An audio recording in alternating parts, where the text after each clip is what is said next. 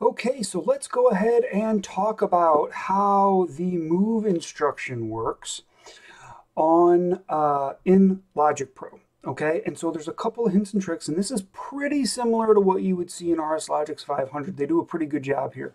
So let's go ahead and get started.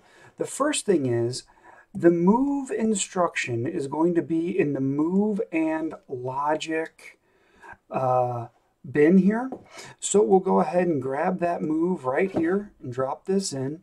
And then for this one, what I'm going to do is I'm going to put a switch in here. And the switch that I'm going to use is going to be in the third bin. So I'm just going to throw that out here.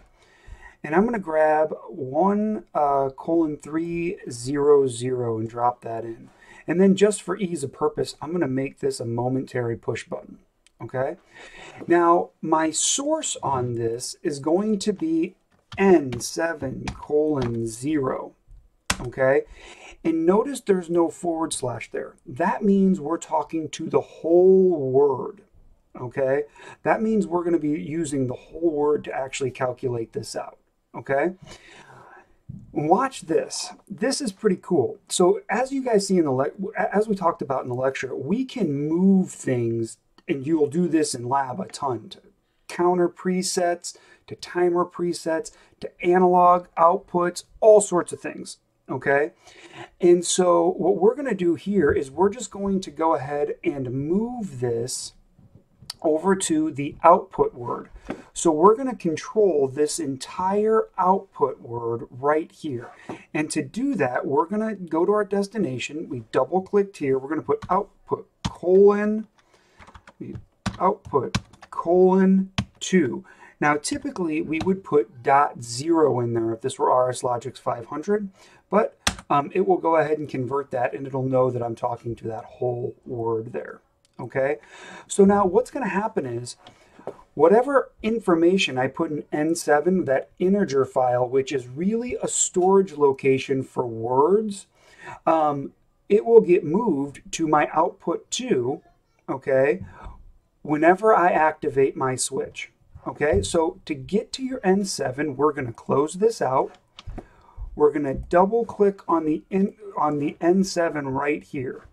If I close this out again, that will bring back up my lab equipment.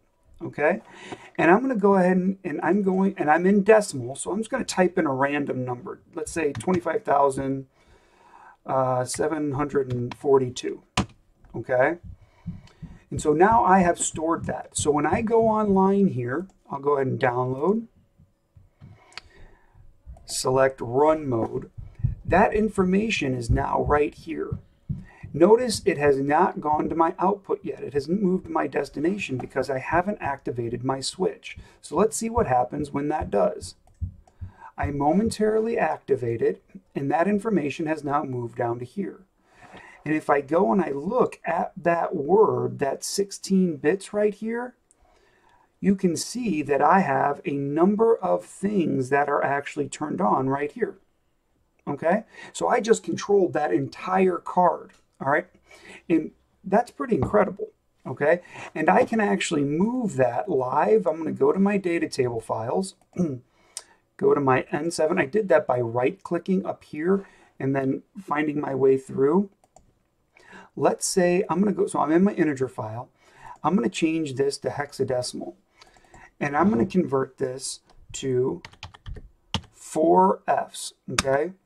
Which makes it, if I turn this to binary, you can see this goes all the way across here. It's all ones. Now notice that value hasn't gone to my destination yet. And the reason is because I haven't activated my switch, which I'll do now. All of them turn on. Okay, and I want you to remember that for the next video when we talk about the masked move instruction. Okay, when I demonstrate that for you here. Now, the last thing I'm going to show you here is how we can move information into a preset value. All right, and I've been talking a while about on this, so I want to kind of move quickly here. But I'll go ahead and put I'll put a basic switch in here. Drop this down, deactivate the switch. I'm going to call this T4:0, enter.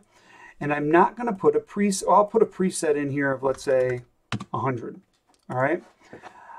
I'm going to open up my data table file. That's just a shortcut to do it. I'm going to go to my N7s, change this to decimal, and I'm going to make this 200. Okay? And so now what'll happen is, well, actually, let me just show you. I'm going to go ahead, come here, and download this. Now notice I have 200 here. I still have 100 here. So that's 10 seconds. So if I activate this, you'll see this count. And I'm not going to make you wait the full 10 seconds. You know how a timer works. So if I activate this right here, this preset will not change because I forgot to change my destination. Oh no, give me one quick second. I know you're sitting there thinking, Pat, you didn't change it. You didn't change it, but you can't hear me because this isn't live. My bad. Notice that I put T4:0 dot preset. That will send this word to the preset value here. Okay, so we will go ahead and download again, go into program mode. Again, if I activate this, it's just going to count. Now watch what happens when I activate this. Watch the preset of the timer. It went to 200. Okay, and so now if I activate this, it will not be done for 20 seconds, which again, I'm not going to make you watch. So be aware of that. Now, if I wanted to be, I could put as many moves in here as well. I could have 15 moves and have this preset, and whichever one activated last will be the one that it goes to. Okay, this will work the exact same way for the counter preset as well. And look, I talked for 20 more seconds. All right, so that's an introduction to the move instruction.